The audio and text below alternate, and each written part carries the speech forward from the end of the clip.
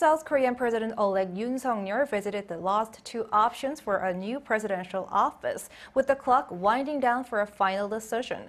According to a spokesperson, President-elect Yoon visited a building for the Foreign Affairs Ministry and one for the Defense Ministry today. Accompanied by his close aides, he listened to opinions for both of the final two options to figure out which would be the best fit for the new presidential office that would connect better with citizens without disrupting traffic and infrastructure.